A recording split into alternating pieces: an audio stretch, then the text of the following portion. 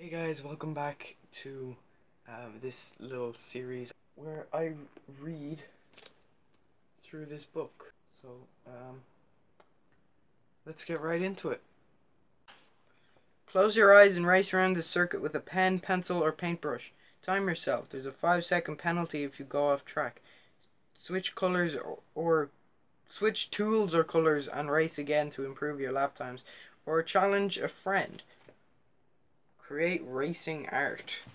I think I did this with my sister. This is the track, the too wide one here. This is the track. You're supposed to stay inside there. I definitely didn't all along here, and up here, and here, and here. But, you know, make these up. Here are some made up words and their meanings. Add some more of your own. Jam stewing. Wearing your socks for a week at a time.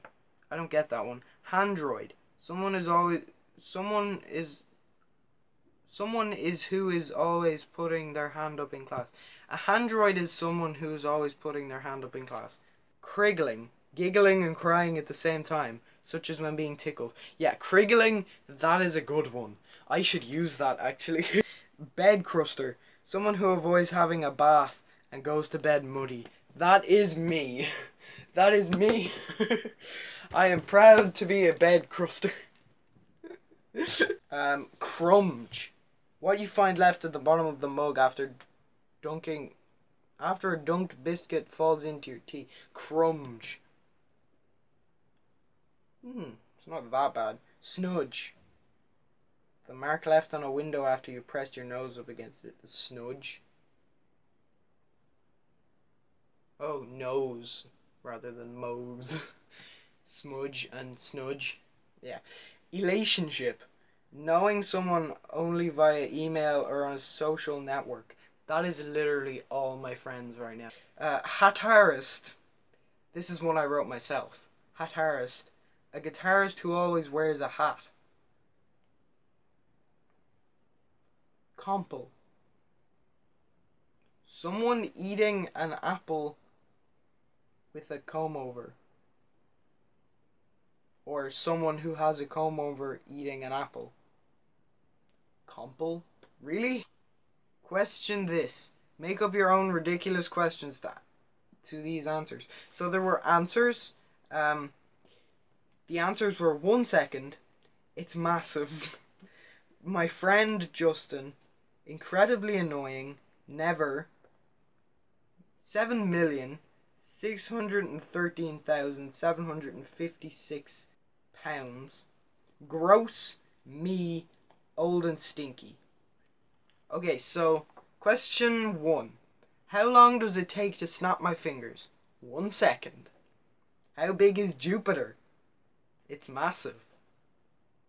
Well, I'm glad I put Jupiter and not Uranus. Who is the weirdest person you know? My friend Justin. Yes, congratulations.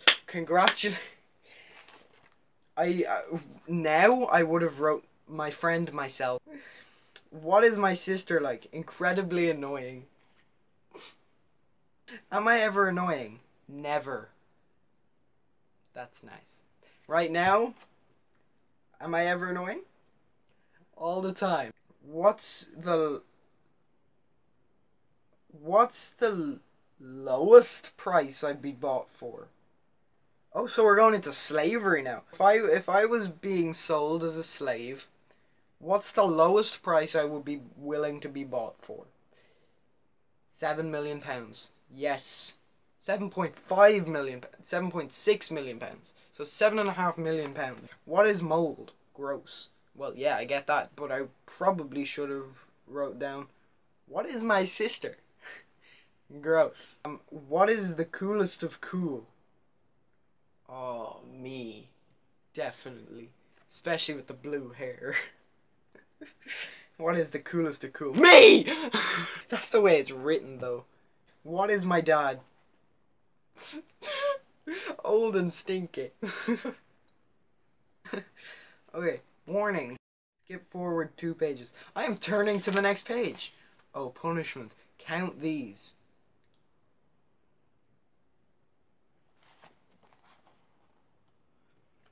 count the amount of black squares, the amount of triangles, the amount of white squares, the amount of black hearts, white things, semicircles, and all things. I am not doing that. Don't ever turn back to the page before. That would be smart. Tattoo this. Draw how your tattoo would look if you had one. Where would it be? So this, I didn't actually do it, but I'm going to do it now. Well, I'm not going to actually draw it, but I'm going to like explain it on video. If I had a tattoo, it would be a dragon going from either side of my chest over whatever shoulder. If it was on this side, it would go over this shoulder. This side would go over this shoulder. So then, and then around here, back under here, around this way, down, and then all the way down whatever leg. So if it was on the right hand side, it would go down my left leg. If it was on the left side, it would go down my right leg. And then it would go under my foot, which is supposed to be extremely painful when you're getting it done. Under my foot, and then across in front of my toes, which would probably be extremely painful as well.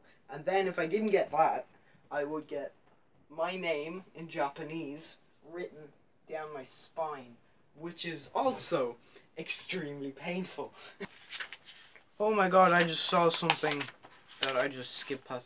Who turned out the lights on this here? Who turned out the lights?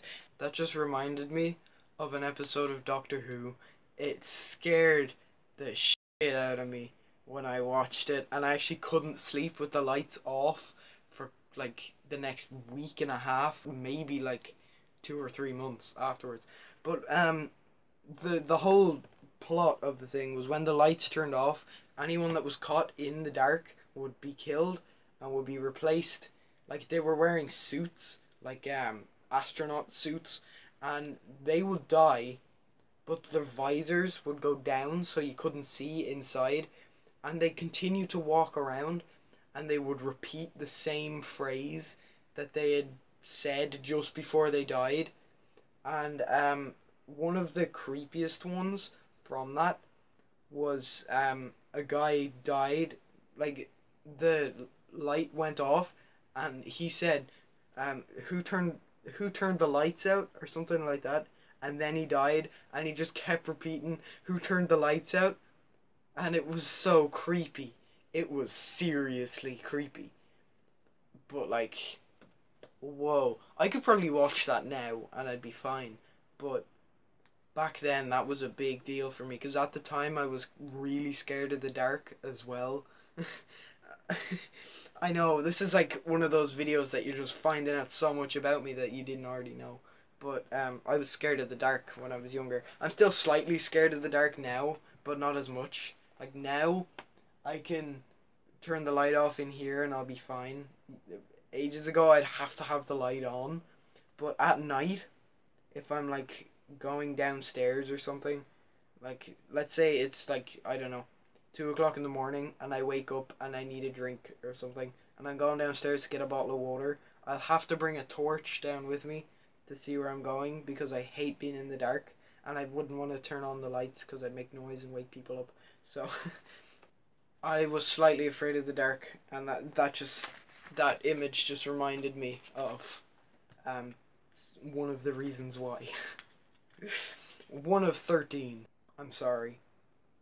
Swap this. Sign this page with your name to identify it, then swap it with your friend for the same page of their book, and tape theirs here. They will need a copy of this book too. I didn't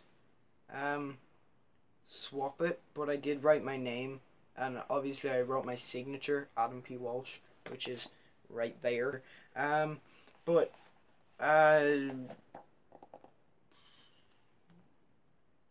my sister has this book as well. She also signed it, but we never got around to ripping it out because we didn't want to. Well, I wanted to at the time, but she was like, no, I can't rip out pages from the book, even though it says at the start of this book, be daring with this book. If you want to tear something out, tear it out. Would you rather sneeze at the end of every sentence or squeak when you speak? I put sneeze at the end of every sentence. Hey guys, welcome back to another video. My name's Actual Archer, and today we are looking at this book. Achoo! Now, this book, it's called "Don't Eat This Book." Achoo! And set fire to your hair. It's probably best to wear a helmet and elbow pads while reading it, just to be on the safe side. Seriously though, exercise reading and will care for yourself and others while using this book. Achoo! Hey, I hope you guys enjoyed this video. I will be doing more of these "Don't Eat This Book" videos. I hope you enjoyed this video. If you did, leave a big like, slap the like button, whatever you want to do, because then I'll know you want to see more of these. It doesn't matter, I'm doing more of them anyway, so yeah, I've already recorded them, so but yeah, I hope you enjoyed this video, and I hope you're looking forward to the next one. I will see you all in the next video. Bye!